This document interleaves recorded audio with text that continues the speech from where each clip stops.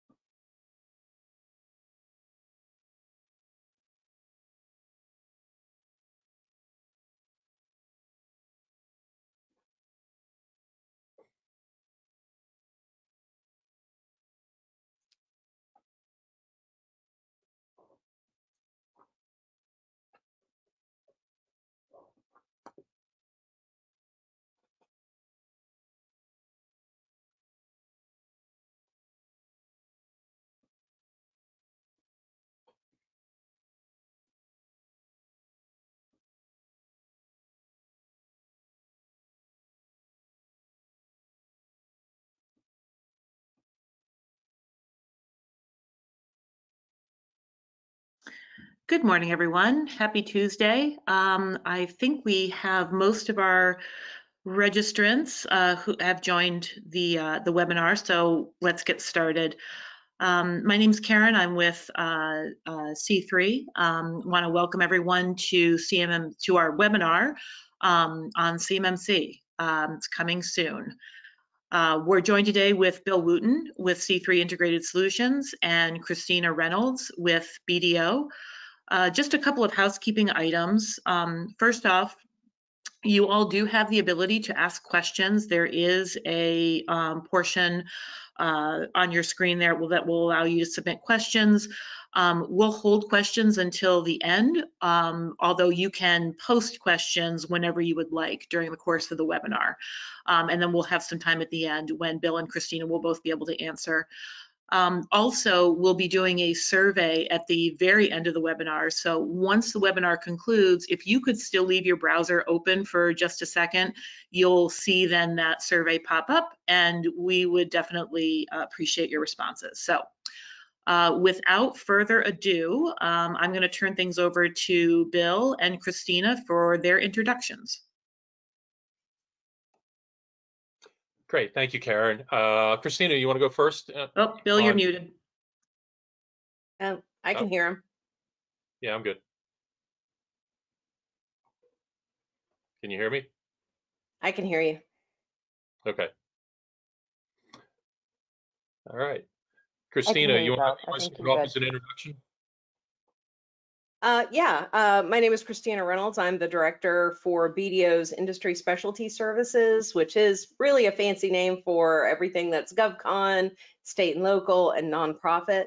What we do inside of Industry Specialty Services Group is we provide a lot of GovCon consulting. And specifically, my group provides consulting for all things cyber, and that includes CMMC and NIST 800-171. We do consulting for risk management framework and 853, FedRAMP, and ISO 27001. You name it, we pretty much provide the full gamut of information assurance, cybersecurity consulting, systems architecture, and documentation to provide a full package approach. My specific background in the industry, I've spent 22 years specializing in this industry, both in IT and cybersecurity. I have a master's degree in cybersecurity and information assurance with a number of industry certifications from CEH to CHFI to CNDA, all through the EC Council program. And I have worked in and out of the DoD for 25 years of my career, being a senior engineer for the DoD in technical communications, providing information assurance support for DoD programs, and also for support for industry that's in the DoD DIB. Bill? Awesome. Thank you, Christina. It's so great to have you back. I'm really looking forward to today's conversation.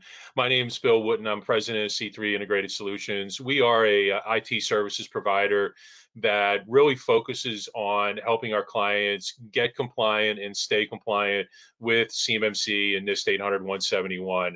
That starts with kind of picking up the ball from where Christina does a lot of her consulting, helping to put together a full strategic plan from a technology-based perspective, deploying that, and then actively managing it throughout the life cycle for our clients.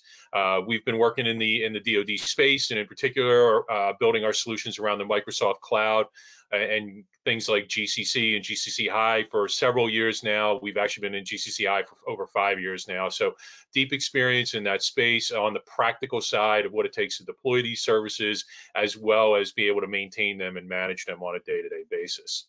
So with that, let's get started. Today's format is going to be somewhat a little bit casual. We are going to run through some slides to use as a basis of our conversation. And kind of starting off, Christina, let's talk a little bit about what's the latest with CMMC. I feel like we've been waiting and waiting and waiting. Some things are breaking loose. There's a sense that there's some movement now. Let's talk a little bit about what those latest updates are. Can you fill us in? Sure. So we know that originally back in 2020, we started with CMMC 1.0. And it has changed a lot since then. 1.0 was originally kind of built on the foundation of a capability maturity model. It looked a lot more like CMMI, which we had seen developed for the software engineering industry. When the DoD took ownership of it as of February of this year, however, a lot of things changed in that program. Starting with CMMC 2.0. And when they released 2.0, everything had to go back through a formal rulemaking process, which normally takes 24 months to complete that process to final rulemaking. However, in that duration, we can see an interim rule come out fairly quickly within a year, as we saw it last time with CMMC 1.0. What we saw and what I anticipate with CMMC 2.0, I anticipate the same thing that we saw with 1.0, which was we're going to see the interim rule come out and probably be put into some new acquisitions programs not existing, and it'll probably be put into a number of pilot programs first. We always want kind of a test run to see how things are going for any given program. CMMC should be no different.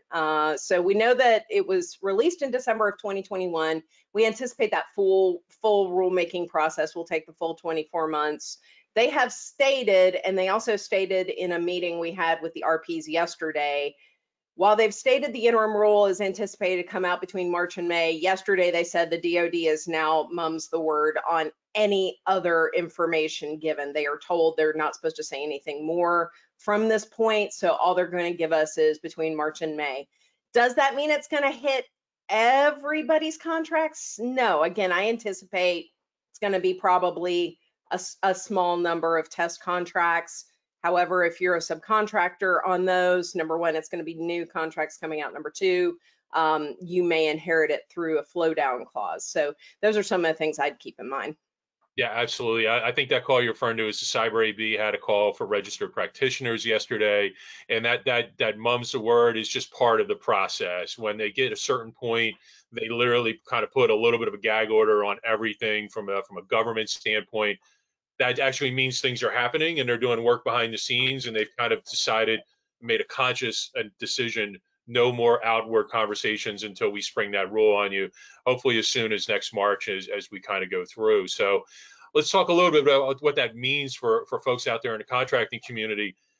What would we expect them to see as that interim rule rolls through, and even once we get to that final rule, are we looking at kind of expecting that extended time to roll things out, and do you think that'll be new contracts, or are they going to try to back it into existing contracts as well? Yeah, I think definitely the first thing you need to be aware. They have said explicitly that if CMMC is going to appear in your contracts, you will see it as early as the RFI and solicitation. So you will get a heads up. They have also said that they're only intending on putting it in new contracts, not sliding it into your existing contracts. I think that is a good move by the DoD to acknowledge that, let's let your current contracts run their course under what we issue to you and not slip any new DFARS clauses in there somewhere midway, which is very confusing to the defense contractor. What are your obligations now versus when the CMMC rule is applied? So if you have DFARS 7012 in your contract, you will continue to perform under that. Note that when CMMC 2.0 was released, what they have kind of honed it down into is the same requirements that you see in your DFARS 7012. So expect that. The only difference here is DFARS 7012 is self-attestation. When you see CMMC appear, it means they expect some sort of certification to back up your self-attestation to the DFARS clause. So that's really moving forward. Only a C3PAO from the CMMC AB ecosystem is going to be able to provide that certification for you. And we mentioned too that, they have said explicitly, could they change their path? Certainly they could. I don't think it's their intention to, based on the statements they've given us, that their intention is to put it into new contracts so that you know prior to bidding the contract, hey, I'm going to have a certification to get this contract award. And I think that's a good heads up. I think all great info as always. I think it's also, we never want to forget about the fact that obligation for 7012 is alive and well. It's not going anywhere. That's always, at least as far as we know, not going to change. And it's been there for 5 years. So this is not all completely new. That requirement to put your 800-171 score in SPRS, again, still alive and well, and still a thing for contractors out there. CMMC is going to be incremental to those two components as well. So great. The next thing, kind of shifting gears for half a minute here, for contractors and then for those who are C3PAO candidates, folks that want to be an assessor within the CMMC ecosystem, part of that process is going through your own internal validation of your environment with a group called the DIBCAC. That's a defense, the DoD organization that will come in and essentially assess you based on, I'll loosely say 800-171. Want to take a minute and talk about that process because that's real, that's alive. There's people going through the pipeline now. There's 20 plus or so that have successfully passed it. Unfortunately, there's a fairly large number who have not passed it successfully. Our organization has been able to go through it twice now with two of our clients as full MSP clients, and want to talk a minute for what to expect if you're in that bucket. If you are a C3PO candidate, that DIBCAC assessment in a lot of ways is going to parallel what we think CMMC assessments will eventually look like. There will be a scoping conversation that is well in advance of the assessment, and you've got to really know what your system boundaries are. Documentation. We'll talk about that through the course of this, what you need and what needs to be prepared. Have that down really solid. Also understand who your cloud vendors are and where they sit in terms of various authorizations like FedRAMP and other pieces like that. That preparation component for you as a candidate C3PAO is about making sure your documentation is aligned to your configurations. If your computer is programmed to go to sleep in 10 minutes, make sure your documentation doesn't say a different number that is less restrictive than that. Make sure that you understand where your shared responsibility is for your vendors as well. if you have an MSP, if you have an SSP, if you have other folks that are performing IT services, make sure how those all interact with one another and make sure they're available for that assessment to support the event itself. And then also change control becomes a big deal as well. They will dig into how you are performing your change control, how you are documenting it, and how you are conducting risk reviews. Something that seems relatively minor, still being able to track that through the process becomes important as you go through these processes. Once you get into that event, expected to be anywhere from 3 to 5 days long, they will loosely follow the assessment objectives of 171A, so that the 110 controls, but the 330 objectives that kind of go around that. And they will look for examples. They will walk you through different scenarios. For example, adding a new user. Who's there to authorize it? How is that request tracked? How is that documented from a procedure standpoint? Do you collect evidence that it was done successfully? And then what does that user look like in their portal? Those types of scenarios, you will walk through various versions of that as you go through the event itself. And then is from the follow-up standpoint, there are delays. We've got a couple folks go through that now. That post-DIVCAC assessment into when you become certified, probably taking a little bit longer than anyone would like at this point. But for those that are in that candidate pipeline, this is what you're coming up on, and this is what you'll need to get past before you get certified to be a C3PAO. So let's talk a little bit about voluntary assessments, which is kind of what got turned on last month officially. Christina, tell us a little bit about what a voluntary assessment is and kind of who should be looking for that. Well, so I think, first and foremost, let's define what a voluntary assessment is. It is essentially being one of the first candidates to select a C3PAO and elect to go through the CMMC certification full-up process. And the reason why it's called voluntary is because they haven't put it into contracts yet. So it's not a mandatory process as of right now. Next year, when the interim rule comes out and they start with that first batch of pilot program contracts, you're probably going to see mandatory assessments come down the pike. And especially when we hit that flow down clause, we know anything that's in a FAR or DFARS clause has a mandatory flow down. Same with CMMC, that will contain the mandatory flow down clause. So we're going to see a lot of primes flow that requirement down to their subs if they're in those test pilot programs. By the time the full rule comes out, we're going to start seeing it in more and more programs. However, until you see it in yours, up until that point, it's still very much a voluntary assessment. And why should you go ahead and get a voluntary assessment? Well, we know that when the DoD is considering awarding contracts, one of the biggest things that they need is some sort of indicator that you have the cybersecurity practices in place that DFAR 7012 mandates to justify receiving their data on your system. And so one of the ways to pre-vet yourself is to go ahead and get that certification, which is good for 3 years.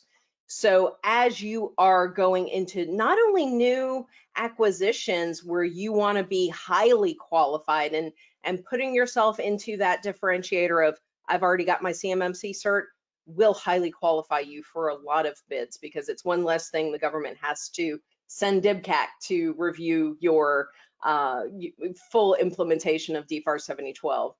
So from the government standpoint, that's less effort to make a contract award on their part. So that is going to behoove you. It's also going to be a differentiator if you want to join a primes team.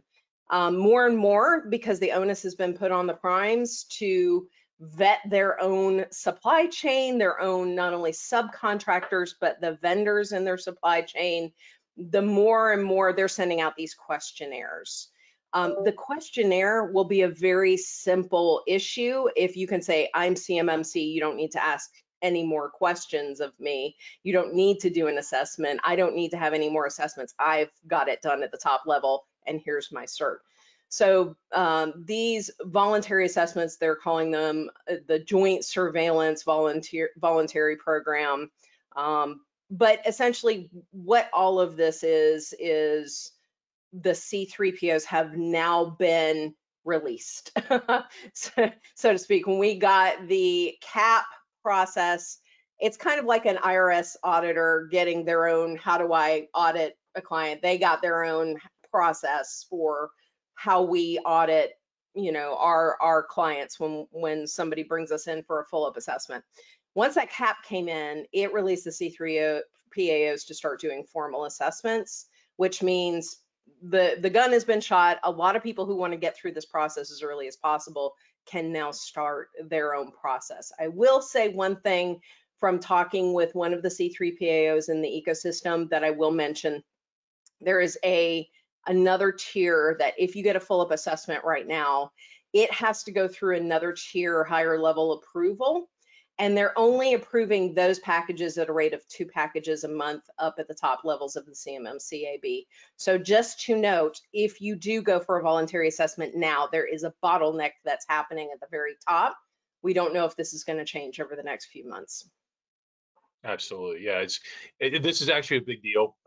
This is one of those things where things have broken loose. And when you take a step back from looking at things, you know, there's all these chicken and eggs in this process. We need to get companies assessed and certified. We need to have some sort of baseline of information. There's a learning curve as we continue to go through these. And then at a certain point when these rules go into effect, you want to have some sort of at least minimum level, if not a critical mass of companies that have been through the process. This is all about kind of getting that part started and getting pieces moving. And there is a learning curve on all of this. Even with the CAP yesterday on that call, they talked a little bit about the fact that they understand there's areas that need to be clarified in there. They've heard that loud and clear. There will be adjustments as they move forward, but they've got to get these things moving in order to have that learning curve and get that experience. So let's talk a little bit about, you know, when you get to that point as a company and you want to do that voluntary assessment, what should you expect? And so when you sit down with a C3 PAO, and especially now that they've got their CAP process, they've got a very prescribed methodology for performing these assessments. A lot of this is built off of kind of the formalized process we've already seen with the DCMA DIBCAC team. This process will be no different if you've gone through a DIBCAC assessment. And those of you who have gone through a DIBCAC assessment, if you've already made it to the other end of that, this voluntary assessment should be a piece of cake for you after going through that. So, and I think Bill can talk a little bit more about that, having been through a few of his own. Yep. So typically the C3PO team, you know, they may have 2 to 4 assessors. It really depends on the scope of your environment. They're typically going to have an assessment lead, much like the DIBCAC team. The assessors want to be able to both interview you and review your documentation. So I will say that if your documentation is not together and ready to present, you might get kicked out of the assessment because they'll come say, okay, send us your SSP, send us your POM. They might take a look at several of your documents. With the C3POs, we went through them in a Teams meeting and said, here's some of our documents so you can see that we do have our materials together.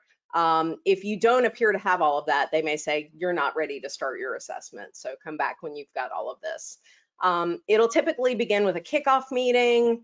They're going to look through an overview. They're going to look through your SSP to start with. They're going to interview you. They're going to look through your environment as well, because physical and environmental controls, I mean, just locking your doors. Do you have cameras? Do you lock your servers room down? All of those things really come into like a physical site survey assessment. They're going to observe your controls, and I think that Bill has a lot of input on sitting behind his engineers and, you know, the multiple screenshots that they had to go through, and I'd like to hear some more of what Bill has to say on that. And then the next part is something that we help all of our clients with, and that's that thorough documentation review. So it's important to note here, if you're walking in with the bare minimum of the package that you survived with for DFAR 7012, it won't be enough. So having an SSP and a POM is great. It's a great start, but that is not what they're going to assess. So you definitely need to show that you have an incident response plan. You definitely need to show that you have all of the security control families for DFAR 7012, NIST 800, 171. and that you have written a set of policies and procedures for each one. They're also going to look through a lot of other things such as evidence and artifacts, and I'm going to let Bill talk a little bit more about that. But all of this needs to be in front of the C3PAO so that everything is ready for them to assess, and you're not wasting their time while they're in there, because obviously the more time they spend, the bigger the bill you're going to get. So you really want them to come in, review everything, and get out. The other thing that I'm going to mention, and then I'd like Bill to kind of really talk about his experience with this, is when you go in, the environment scope that you provide them becomes really critical, and how you defend that environment. You know, I always talk about the massive swimming pool. If your sectioned off CUI is in the same big swimming pool as everything else, that is what they're going to assess. If you can prove that you've built your baby pool and the baby pool's outside of the swimming pool and nobody can get to the baby pool unless they walk over the deck and they're crossing through their barriers, that's when we know the CUI enclave, if you've built one, is sectioned off. If you've decided to go, okay, everything in the environment is now approved for CUI and we just did it across the board, that's going to be a larger level of effort because now they've got to scan everything in the environment. So those are the things you need to keep in mind. Absolutely. It's, you know, our experience on that, on going through it with the DIVCAC side is really, I think, you know, expected to be at least comparable. A couple of big pieces in there that you hit on: the scoping, you know, really lock down your system boundaries, make sure, again, you know, are you in the big pool or the kiddie pool? And if you're in that big pool, that's not necessarily good or bad, but just recognize what you're signing up for there. If you have a complex environment in your corporate environment, data enclaves start looking really, really attractive. If it's all straightforward, maybe not such a big deal. The other big piece is that alignment in between the documentation and your configurations. Yeah, I started that example earlier. If your policy says my computer goes to sleep in 15 minutes, your config better be 15 minutes or less than that. You know, make it 10 or wait 8 or whatever. If it's 20, you're going to get dinged because it's not as restrictive as what your policy says. Really simple example, but that theme follows throughout the whole process of your policies I should say your configuration should be more restrictive than your policy set. So that kind of sets your border. How you deploy that better be, you know, at least that level or better. The procedure standpoint, that process standpoint, there are a lot of places in there where, again, I use that new onboarding example. There are a lot of different places in there, and especially in that change control space. How are you using that? How are you tracking that? How are you documenting everything? So one of the things that we're institutionalizing on our side is really making sure that our day-to-day world and processes are always working towards setting up those artifacts so that we can be ready when our clients get to that either voluntary assessment or in some cases a DIVCAC assessment. So I'm going to shift gears now again a little bit, talk a little bit about CUI itself and some things that are kind of going on behind the scenes in contracts.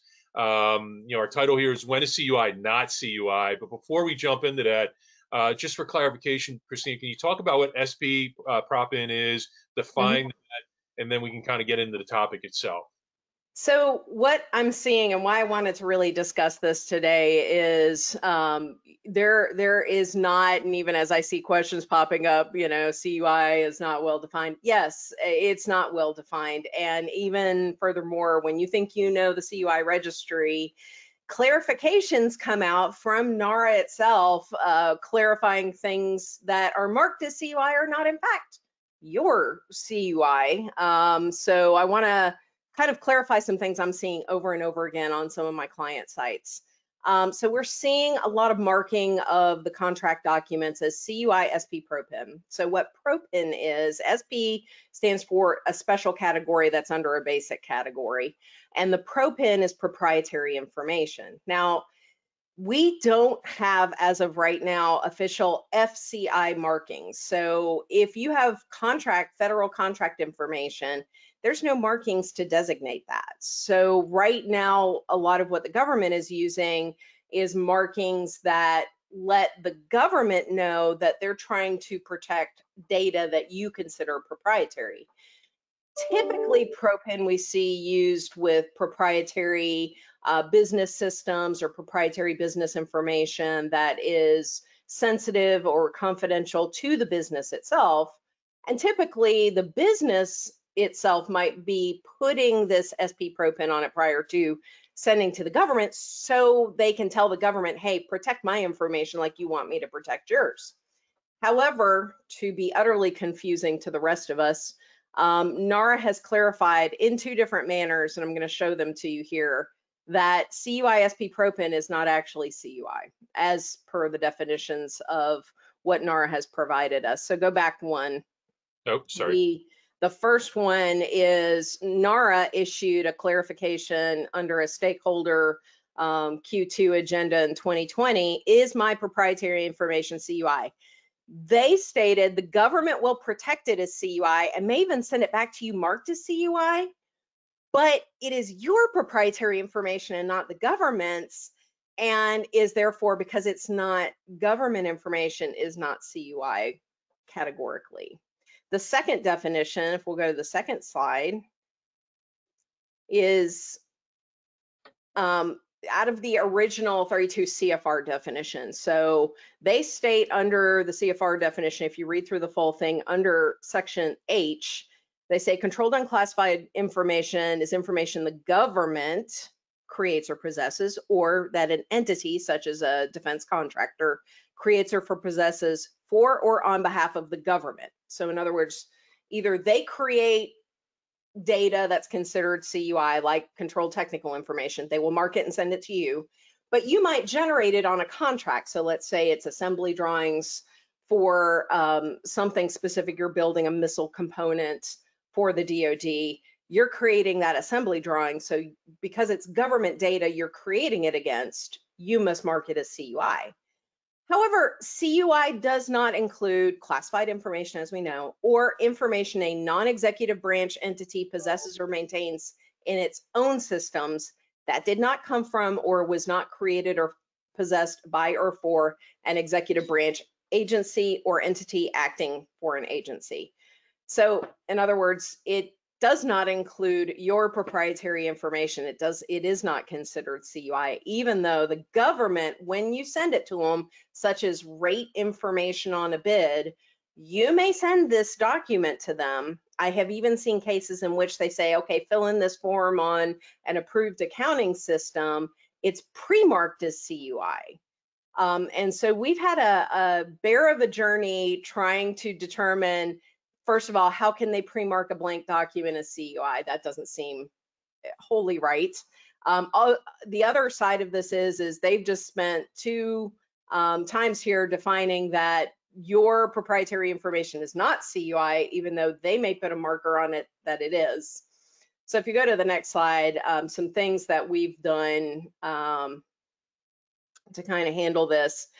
So technically speaking, if you were sending this data, you are considered the data originator. Per the government, what they issued, it really shouldn't be categorized as CUI because it's not the government's data. However, as they stated in the stakeholder Q2 of 2020, the government may then mark it when they receive it. Why are they doing that? Because they understand they need to protect your information on their systems, much like they want you to protect their information on your systems. So understand that, you know, they may mark it up when they get it. Now, the stance that we've taken is you can decontrol it because you are the data originator. This is your data, and it's not being given a technical CUI, but you need to coordinate that with the contract officer or other contract authority that you are coordinating with to issue that explanation with the two quotations that we gave. If the documents are pre-marked by the government, try to go through a route where you request to remove those markings. You can give those clarifications to them and see if that works. And by all means, once you send them the document, if they want to upmark it on their side, they certainly can do so. If they mark it as CUI when filled in, I think that's a little more appropriate to do because you should never be marking a blank document. But if it's SP-PROPIN, again, NARA's already claimed that this is not in fact CUI. So yes, I acknowledge this is all confusing. I don't make the rules. I'm trying to clarify them for everybody. And because again, there's no official markings for FCI, right now from the contract authority's position, they're stating, well, how do we protect their proprietary information? These are the only tools in our tool belt to do so. So again, they can mark it appropriate. You can choose to unmark it when it gets back to your system. The confusing part for my clients is they're sending it back to me marked as CUI. Is it now CUI on my systems? The answer is no, because it's your information. CUI is actually a government label for government data. And this doesn't fall under that category, even if they put that marking on there. Perfectly clear, not a problem. Easy stuff, right? There's a certain irony there that the government has the good intentions to protect your data, but Yes. The only vehicle to do so is to put a CUI label on it. So when they send it back to you, there's kind of those unintended consequences on there. Yes. Yes. And let's also remember that it's your intellectual property. If you care about that enough to call it such, then you should care enough about still protecting it and securing it, and probably do a lot of things you're going to do anyway. Even though it doesn't have that label, it still has a value, and probably in some ways more value to you as an organization, because it's your sort of special sauce in terms of the way you do work, whether that's pricing data or technological capability or anything like that as well. And I'm always amazed at the level of detail you get into these things. I think that's one of the great things you do with your clients is you understand all these nuances, and we've had so many stories and conversations around where you go to bat for your clients to help them get that clarity from the government so that they know what they need to do before they even get to system boundaries. What's the data I'm trying to protect, cover there? It's so important, so critical. Right. So as we kind of absorb all this information, kind of get to it, let's talk about that near and long-term strategies as a contractor, as an eventual or maybe current OSC, I guess it is, organization seeking compliance. What should folks be doing, today, next couple months, and then maybe even a little further out? And I'm going to lay out the near term, and then I'm going to hand it over to you for the far term, because you're far better at that than I am. What I have done with my clients, I have a lot of clients that come to me and say, hey, great, we won this contract and they need an SPRS score like next week. And we've had this so often now. We have a bifurcated strategy that, taken simultaneously, allows you to end up where you're going to end up, but gives you a near-term strategy to get a successful SPRS score. So we've used multiple tools. I usually call out Cocoon Data because it's one that I work with a lot. Again, I don't get paid anything to call out any products or anything. It's just something I've used that has helped me achieve some near-term compliance. You can certainly use some other products that are secure file sharing out there. But what's interesting about getting a secure file sharing program, if it's compliant up to the level of data that you're doing, I use Cocoon Data because it is certified up to the ITAR level. So I have a lot of clients that say, I've got CUI, I've got ITAR, where do I put it for right now? Because I don't have an enclave built out with C3, and it's going to take them a few months to get everything that I need. How do I do this now? We stick in an Enclave 1 and an Enclave 2 solution. Enclave 1 is inheriting a fully compliant environment, and everything needs to make sure you're meeting encryption in storage, encryption in transit. And this particular solution I usually employ, it's using a browser with SSL encryption. They do employ FIPS 140-2, so you can meet that. And it lets you meet about 45% of all of the NIST controls. And keep in mind, that's about the technical controls that you can cross off. The rest are up to you. So you may start out with like, hey, we've got almost 50% of the controls taken care of by inheriting this enclave. You still need to write your SSP and POAM to it, but you can get a near-term score that's probably going to make your contract officer a lot happier. While you're doing a far-term strategy, which is, we go anywhere from 3 to 6 months, depending on how quickly you want to move into that, to 6 to 9 months. And that's where I turn it over to Bill. Absolutely. And you're right. We do run into clients who are, I have a very small footprint of data. I have a very small footprint of defense business. I've got an immediate need. Someone wants to send me a task order next week, and I've got to check some boxes to get to a minimum level. And that near-term strategy, that cloud share, really starts to be a good, quick answer to be able to keep things moving through your process. As those kind of aspects start to change, as you do more and more DoD work, as more and more people get involved, as it becomes more and more core to your business, then you kind of outgrow that somewhat quickly from a viable area, and that's when we start talking about how do we put your entire environment, or at least a portion of your environment, in a more compliant posture. A lot of folks start with a data enclave, and if you have a smaller percentage of DoD business relative to your overall book, that makes a lot of sense. If you're all DoD all the time, a lot of folks are going all in on kind of this strategy because they know it affects at least 50, if not all of their organization from a business standpoint.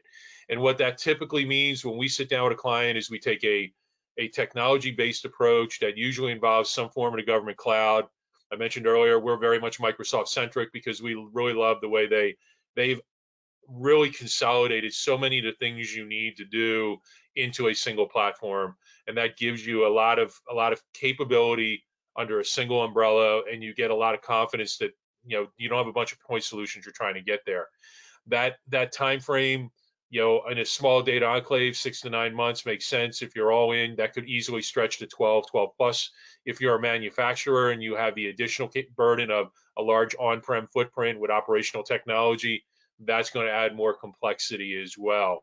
But the important parts to understand here is if you're looking at 6 to 12 plus months to be able to go from standing still to being in a compliant posture, and we're looking at this starting to seep into contracts in 9 months, you're already a little bit behind. You should really be putting that strategy together and talking about, what do I need to do today? How do I start planning for the future? Even if you may not need an assessment for 12, 15, 24 months, you need to be kind of positioning yourself now because you're going to need time to get there. And I think it's also important to remember, we talk about CMMC, but there is DFAR 7012. There are other regulations out there that you need to hit. It's not just one target. There are multiple targets, and some of them are incremental to one another. Data sovereignty is always the biggest one. If you're dealing with ITAR, nuclear secured information, anything else that requires data sovereignty, your target's going to actually be CMMC plus, because you're going to have that added requirement of data sovereignty with your data there. It will add complexity, but there are plenty of solutions that we work with every day that'll satisfy those requirements.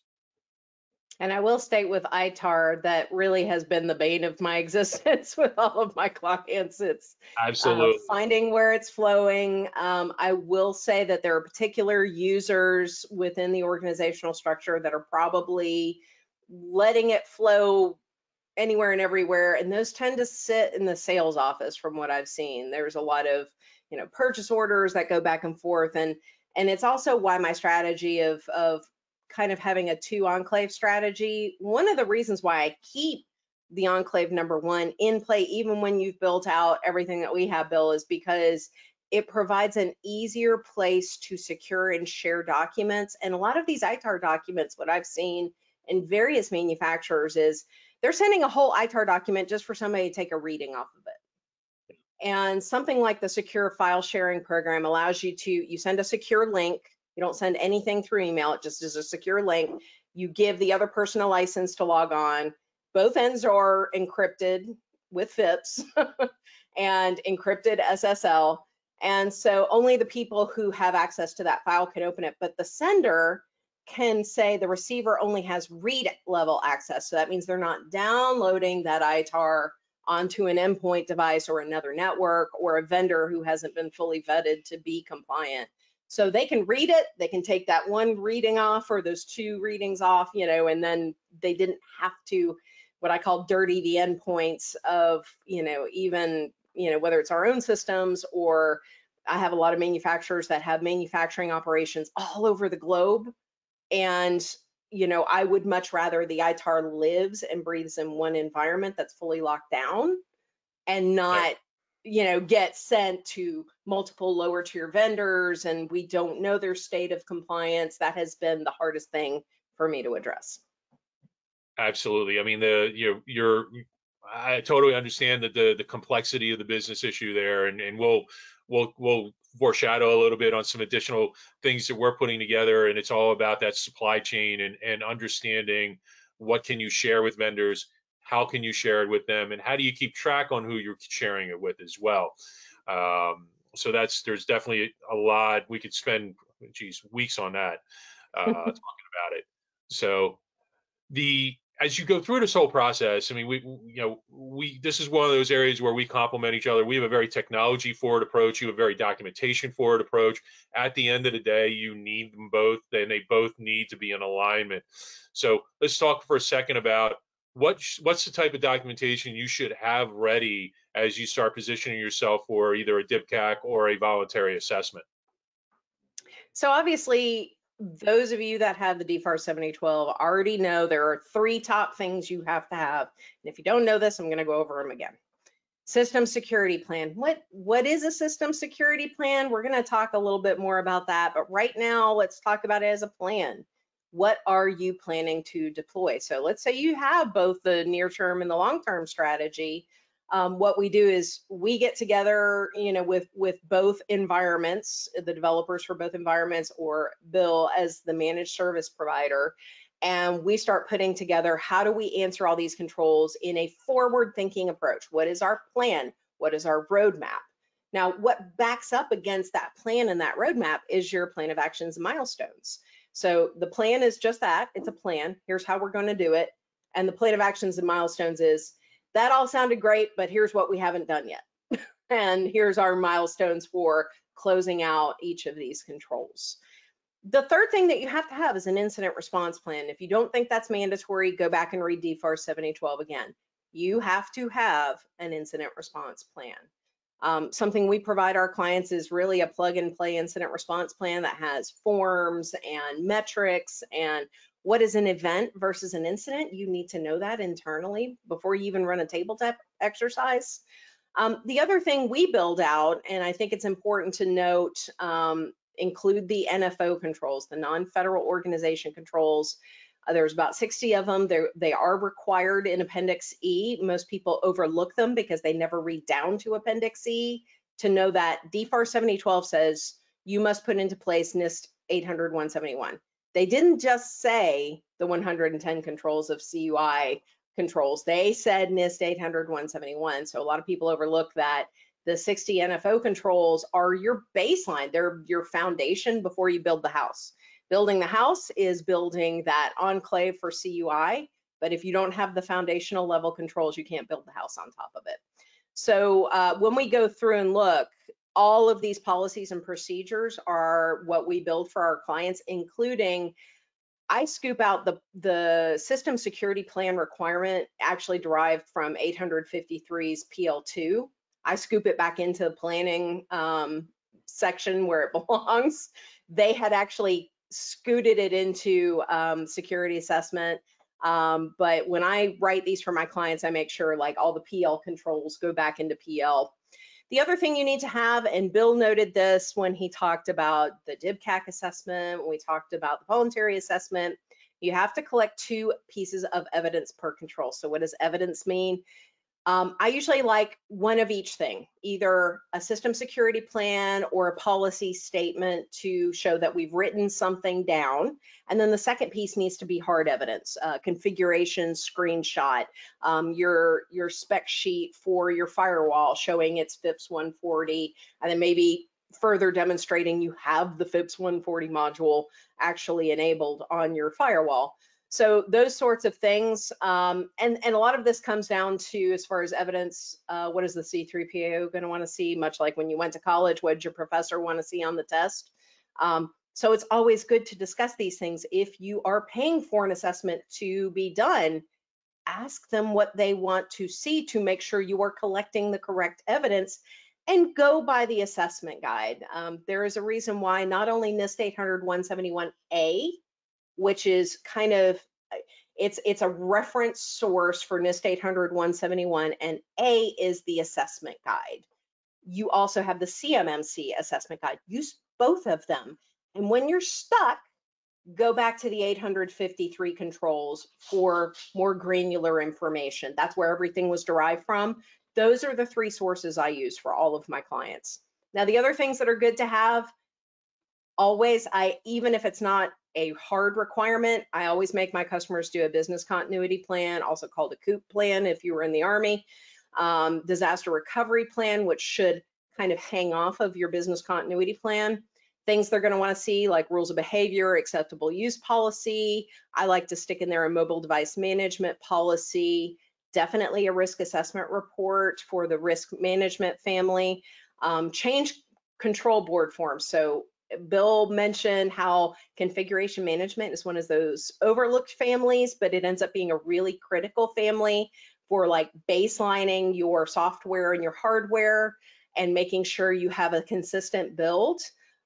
This really does play into formalizing a process so that you don't have malware trying to install programs, you don't have unauthorized users trying to install programs. Configuration management is really, really critical. They will look into that. Systems interconnection agreements. So let's say there's a part of your organization that's maybe a sub-tier, or it's a subsidiary business unit, or it's just external, but you're hooking the 2 networks in together. You might want to create a systems interconnection agreement. You'll see that in access control. And then some really good cybersecurity training for users. You can get that from third-party sources. You can build your own. I suggest a hybrid of both. Wow, there's so much there to do. There's so much information there, but it is all fundamental to make sure that you're protecting your environment and you know what you're configuring and deploying on every side. I know you covered a little bit of this. We're getting a little late in time, but I want to make sure we just covered that idea of a system security plan. See if there's anything extra you wanted to kind of add in here. And I think I kind of reviewed this, but keep in mind the system security plan. A lot of people build it to what they've deployed, but the system security plan is your future roadmap. And then you should be aligning your POAM to close out those controls. So those two products go together. What you will be doing, and remember that the system development lifecycle, your systems, you are always injecting new servers, end users, endpoints. The system lives and breathes.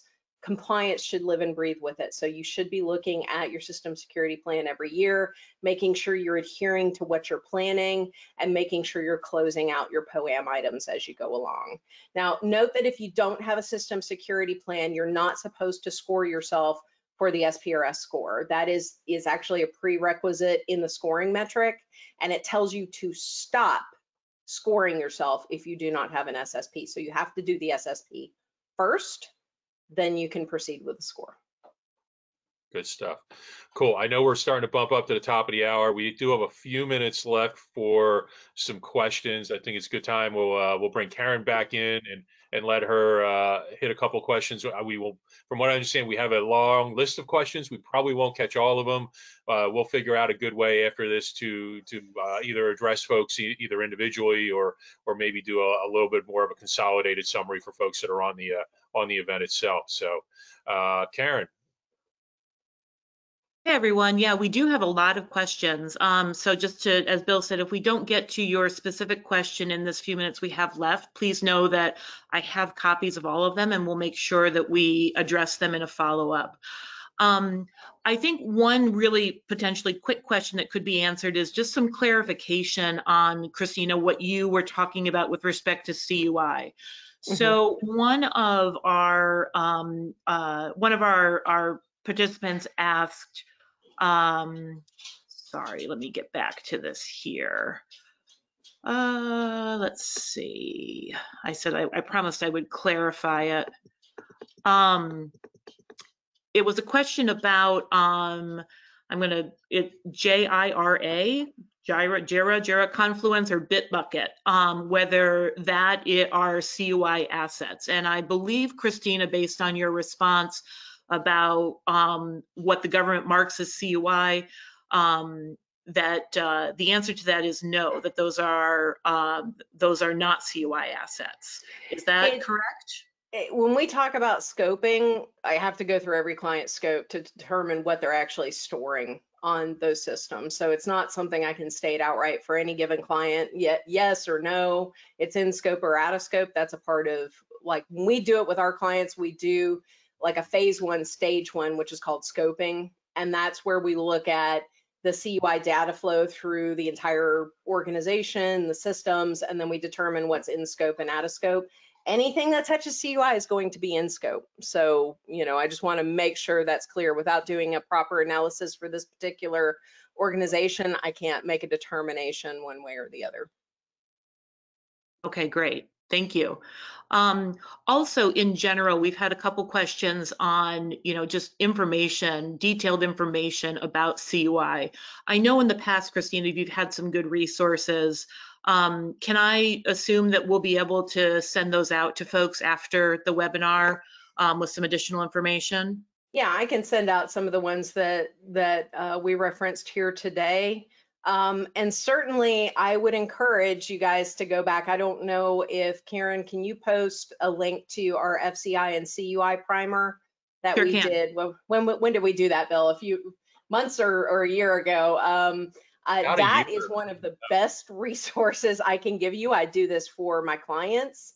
If you want a private FCI and CUI primer, you can contact me directly and we can set up a time to do that. But I would go back on the ones that we've already recorded and we can send that out as a link. Great. Yeah, Yeah, that we'll was be sure to do that. That webinar is currently on our website, but I'll send a link around to that when we send out a link to this webinar along with those additional resources. Thank you. Yes. Let's see. Some next questions on let's see, at the beginning of the webinar, one of our participants asked, once your CMMC and NIST 800-171 compliant, do you have any suggestions on how to state this on their federal capabilities statement?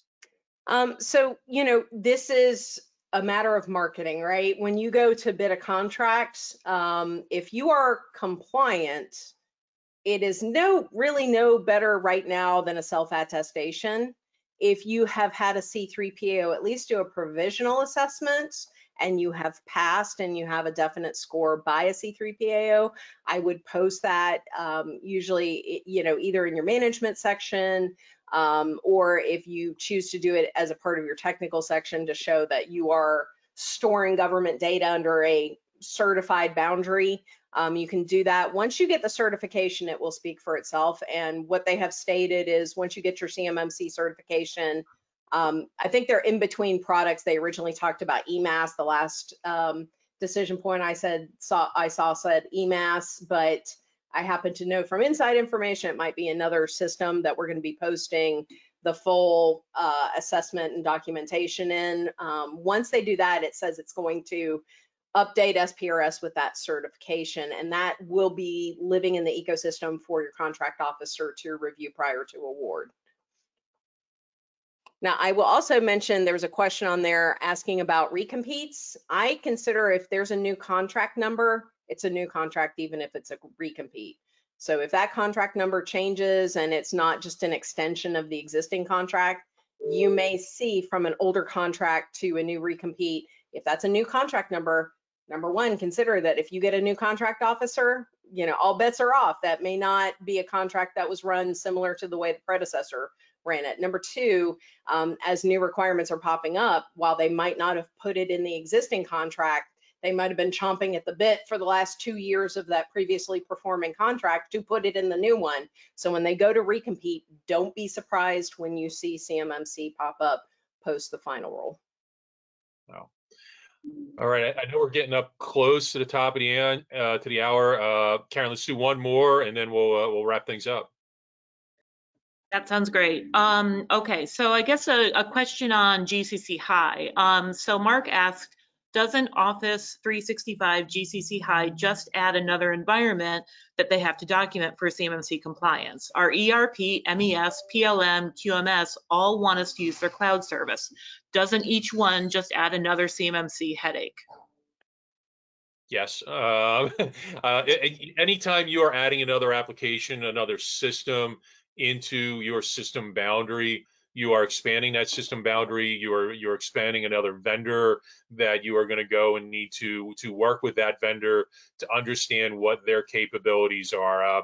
You know, ERP systems, operational technology are kind of their own kind of hornet's nest a little bit.